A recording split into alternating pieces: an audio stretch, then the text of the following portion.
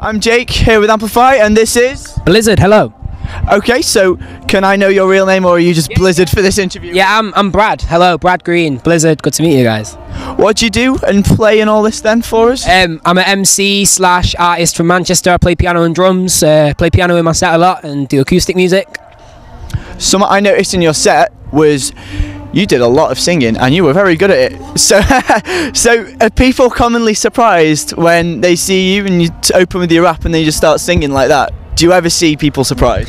Sometimes, you know, what's cool about it is the fact that I don't always publicise it, and it's just something that I just spring on people, and they can either accept it or they can dismiss it. But most of the time when I do the piano and the rapping and singing at the same time, it's received quite well, so I'm happy with that. But yeah, singing's one of them things that I'm trying hard to pick up, but I guess a lot of reverb on my microphone kind of helps me a treat, you know. Something that we noticed, me and Tony, the guy behind the camera, we were over here interviewing, and then we were like, wait, is that the rapper guy? Yeah. And it was just like, yeah, oh, he sings. Oh, right. So anyway, right. Do you feel the gig went well?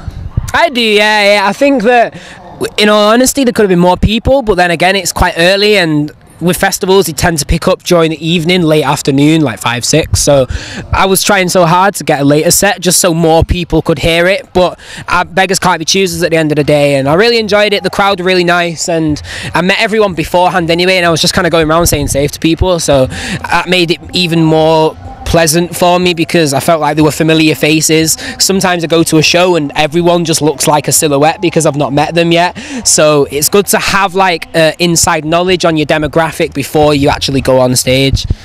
I saw you today. You seem pretty well received by everybody. It was cool. Like, could have gone worse. Like, I mean, it could have gone better as well, in my opinion. I always try and better myself and try and top my show 5 times over every time. But, you know what I mean, I'm only human, so I guess I messed up a couple of times as well. But like, did you? Yeah. A couple of lyrics I stumbled on, but I guess I must have been alright if no one noticed it. I don't think anyone did, no. I'm the kind of person to like laugh in the middle of my set if I do mess up, so then it draws more attention to it. Sometimes I'll just be like, haha, I messed up, let's go on to the next track. But yeah, it was fun anyway, and I couldn't really have asked for it to have gone better, you know. Well, I definitely enjoyed it, I can say that. Thank you. Right then, an interesting one now. Your house is burning down.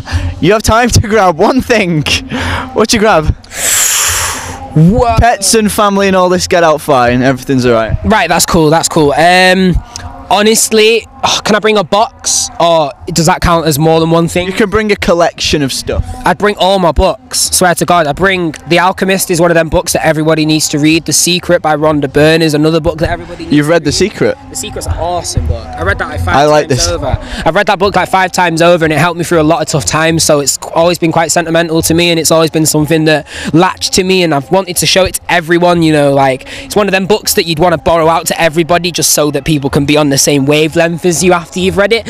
And it would either be my books or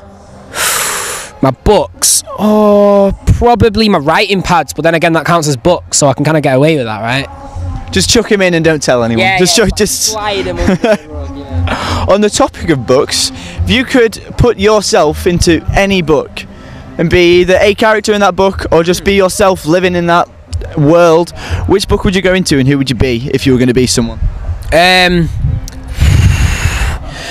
Lenny from Of Mice and Men has always really inspired me. I think he's a really cool character that doesn't get the credit that he's due, and the thing that I like about him is that he kind of fights to be heard and he fights to be acknowledged, because the fact he's really goofy and tall and he has little man syndrome in the book is really interesting, because it's kind of a way to express yourself and a way to kind of open up to people at the same time. So either that, or I don't know, I'd want to be in I'd love to be in a George Orwell book. That'd be cool as hell. Like, it can apply to films as well if you want to go into a film world, or that changes everything.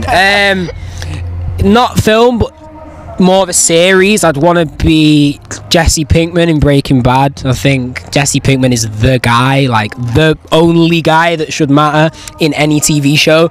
And yeah, as you can tell, I'm pretty damn addicted to Breaking Bad. Was that a swear word? I don't know. Okay, but we're not even allowed to do Jesse's little word. Oh, the B word. We can't say so it. Popular.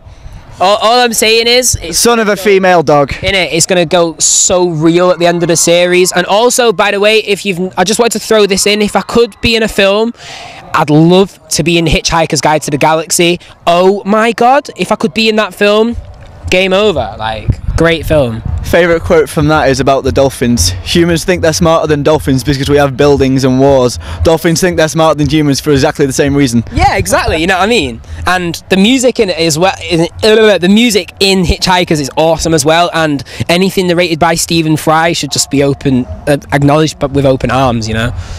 Funnily enough, we've got a question here. What's the meaning of life? 42. No, I think the meaning of life is to be able to find someone that you can give your all to and you can just be yourself, because one thing that people kind of get really weird about is being themselves, and it's a key part of living, you know what I mean, and being able to open up to people and like give your everything to another person. It's important. And another thing that's important is to breed and to have offspring and to raise your offspring right, you know what I mean, because a lot of people slack being parents. I'm not a parent, and I don't know if I'm going to be a parent anytime soon, but I'm going to raise my kids right, you know what I'm saying, like, and that's important, raising your children right so they'll raise their children right, etc, etc, etc. The world is a happier place, the end. Just got to make sure they all go amplify. Exactly, yeah, exactly. This t-shirt's awesome, by the way. People don't know that I'm into rock as much as I am. I was actually listening to Under Oath like all the way here, and listening to Bring Me the Horizon all the way here. So if you didn't know that, Sempiternal's the best album of all time. Get it, or you slack. Game over.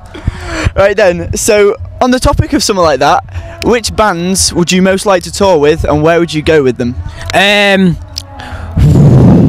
Or artists? I've always been very, very inspired by Gallows, and I've always been inspired by Frank Carter as an individual. But Gallows, he's not in. They're not in Gallows anymore. It's Pure Love now, isn't it? Singer of Alexis on Fire is now in Gallows, if I remember correctly. But other than that, like, there's so many people I'd love to tour with. I'd love to tour with Rudimental as well. They're a great live act, and people seem to downplay them a lot because they make music that's commercially accessible. But in fact, it's not that. That's bad. one album I've been meaning to get, honestly. Home by Rudimental. It's a great record. I highly recommend that. And another album I highly recommend is King Cruel's record. I think it's called 6 Feet Under the Moon. King Cruel's like a 19-year-old kind of post-punk influenced artist from London. I think he's from Peckham, and he's got this really interesting sound that I've never heard before, and like me and my girl just got so inspired by his stuff, and like me and my girl make music together. She's a producer, I'm an MC, it works hand in hand, and we listen to a lot of different music, like, and just get inspiration from as much as possible, you know. So, final answer, which bands would it be? Right, can I pick a couple? Yeah. Right. Massive tour, come on. Straight away. Oh, if I could do right. Touring festival. Come on. Touring festival. Can I change this question and be like, if I could pick the lineup for Download or pick the lineup for a big festival? Because if that was the case, I'd get Bring Me the Horizon, Under Oath, Gallows, Alexis on Fire if they ever came back to life, which I hope they do.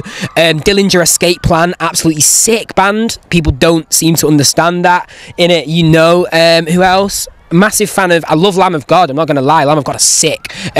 System of a Down, also a sick band. I could go on for ages. Come on, you can bring bands. Devil Driver. You can bring bands back from the dead. You can bring people back from the dead for this tour. Come on. Bring back Sid Barrett from Pink Floyd. Please bring back Sid Barrett from Pink Floyd. Or who else? Getting Floyd back together for this then. Yeah, definitely get Floyd back together on some Quadrophenia style setup. That's what I want to see. I want to see a Pink Floyd song featuring Ollie Sykes. How would that even go down? But then again, like, if you listen to Deathbed's on Bring Me the Horizons album, he can actually do solemn stuff. So I think it could work if he didn't scream on it, and even though I love his screaming, but yeah, something like Shine On You Crazy Diamond with like Bring Me the Horizon Deathbed vocals on Shine On You Crazy Diamond! Yeah, exactly like that. Exactly like that. Well, should we do it? Right. Shine On You Crazy Diamond! This is Sempiternal! Right, 1, 2, 3, we'll do it together. 1, 2, 3. Shine On You Crazy Diamond! Sempiternal! And stuff, yeah! Over and over again and again. Will we ever see the end? I don't know. Well, I'm enjoying this interview. Okay, Right, okay. One last Getting thing. to us. What advice would you give someone who's starting out in music right now? Quitters. Get it under the hat. Right, so my advice to anyone that's starting to make music is always carry on, because quitting will completely ruin it. And also speak to as many people that are in the same field as you. If you're a rapper, speak to as many rappers as possible. I've just dropped my water. Speak to as many rappers as possible. If you're a producer, speak to as many producers as possible.